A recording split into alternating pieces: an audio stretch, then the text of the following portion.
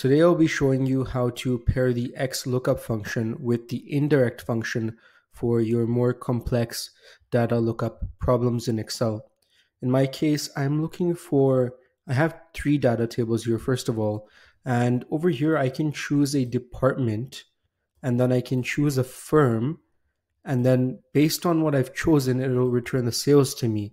Now, as you can see, all of these departments, these are about 8 departments, and each 3 of these firms, these companies, have these 8 departments. The first company being Quantum Spirit, and then Stellar Crafter, and then Apex Strive. So these 3 companies have these 8 departments, and we want to be able to select a department and then select a company for which we're looking for that department, and we want to be able to return the sales figure.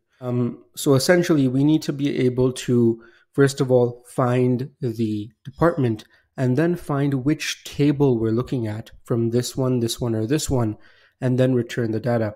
So this is going to be a dynamic XLOOKUP for which our lookup array or the lookup range is going to be dependent upon what we select over here.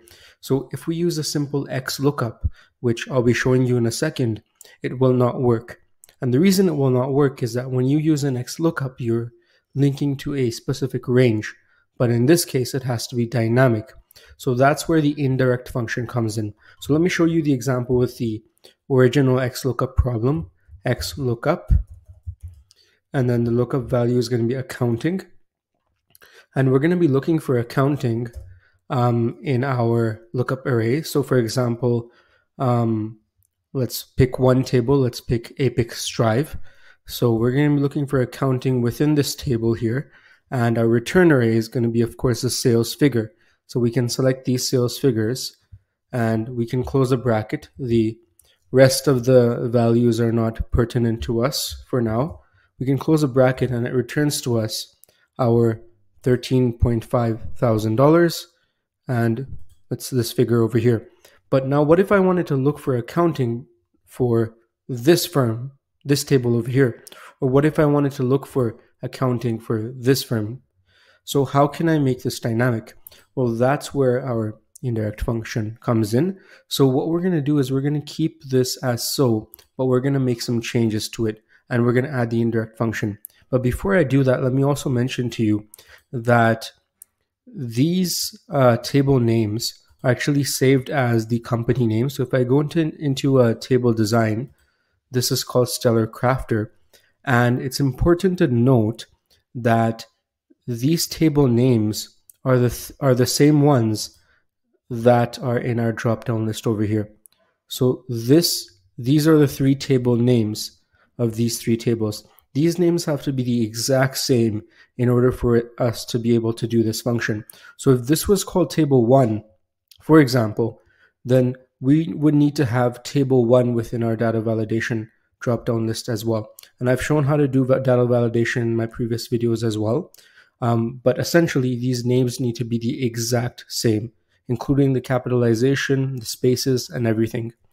Now that's out of the way. Now let's go ahead and let's put in the indirect function into this formula.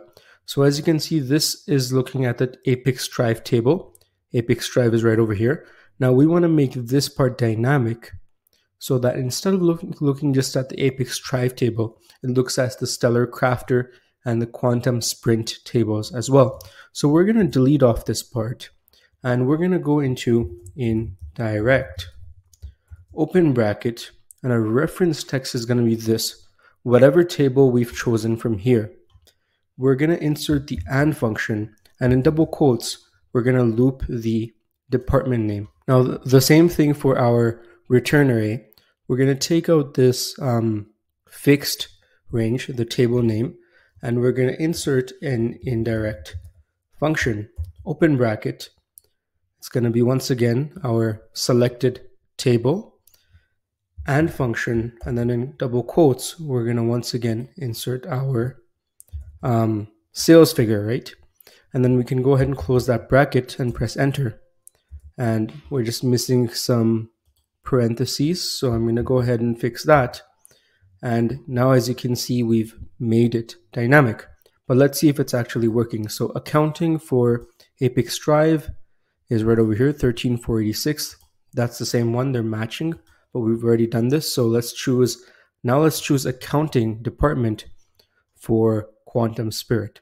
So this should give us a value of 45,349. So let's try it out. Let's go into Quantum Spirit, 45,349. Now, what if we choose IT for Quantum Spirit? This should give us 14,728. IT 14,728. So now we've paired the XLOOKUP and the indirect functions in such a way that we can jump through tables within Excel, and not just tables, by the way, between worksheets as well. You can do this, and the XLOOKUP function will look wherever you've selected in your drop-down list. So that's how you can use this neat trick to do your complex data lookups using XLOOKUP and indirect in Excel. Thanks for watching.